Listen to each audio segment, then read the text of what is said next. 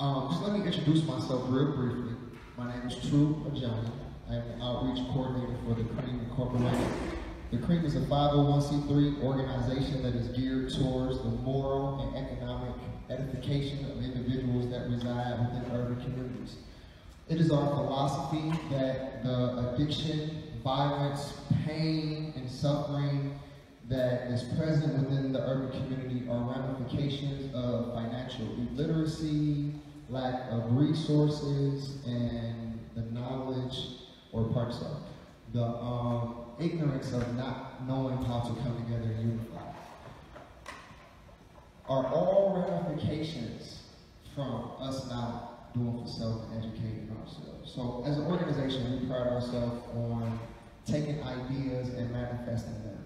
Within the urban community, we're very creative. We are a people that create everything. If it wasn't for us, nothing would ever be. Blacks are the mothers and fathers of civilization. We understand that when we talk about the urban community, there are many different shades, but blacks are the majority in these areas. So one thing that we pride ourselves on is taking ideas from A to Z. You want to start an LLC? We'll do it for free. You want to start a nonprofit? We'll do it for free.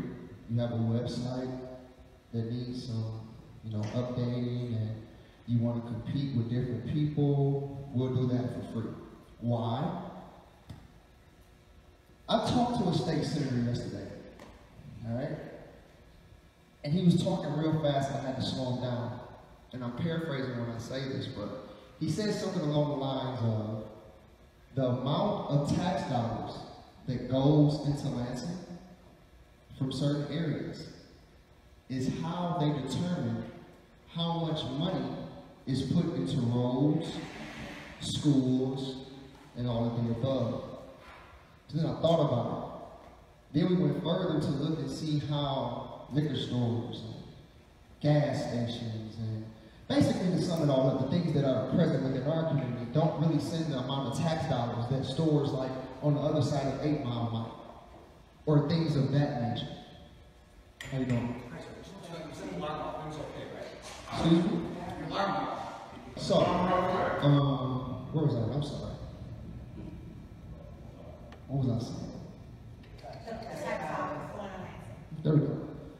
So, the other businesses and things that are on the other side or in the suburban areas, they send more of a tax dollar to Lansing. So it's kind of safe to say, right? The less businesses that we have, the less organizations that we have, the less that we're able to show liquidity with our money and keep it within ourselves. They're not going to really focus on things that need to be focused on within our community. All right? And so I think it's kind of ideal to begin to just start businesses. Back in the day, it was kind of harder because you need the building, you need all types of licenses and permits. Today, all you need is a smartphone. So that's what we pride ourselves on, dealing with the urban community and empowering from an economic standpoint. We don't like to show our face in communities. I'm from Detroit personally, and we have 3 chapters in Inkster, Ypsilanti, and Detroit. We don't like to come into communities and do anything new. We don't like to change the wheel.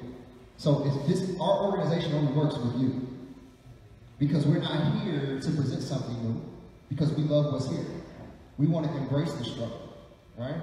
Because struggle and adversity are natural consequences to life. Just ask a sister that had a baby right before the most beautiful thing in the world she could have ever birthed come into existence. It's painful. And that's just like everything else, as above, so below. So the struggle and the hurt that we see within the urban community can definitely be lemons that's turned to lemonade. And so we don't want to come in and, change anyone's will or create a new ideology or philosophy. We more so want to be the glue to bring people together. So here's what I'm going to do today, all right? I'm going to try to steamroll some of these services. If you are here today and you have a business, you have an organization, you have an idea, now if it takes too much time, we'll just get the information and we'll follow up. But there's some things I can answer, there's some things we can do right now to make you better, okay? And I want this to become infectious. I want you to leave here and tell your friend and bring them next time. All right? So we are going to have repetitious presence here in the Simmons Center starting around the middle of September. However, I'll come out here and do this as much as you guys want. I'm only here today because I was beat up and I told them that I would come out here. And none of them even showed up. So again, I appreciate you guys coming out. Now here's what I'm going to do. Look at you guys. You was in there, nigga. So your Inkster chapter, do you have an active Inkster chapter? Like, okay, how many members do you have? Oh no. So wait.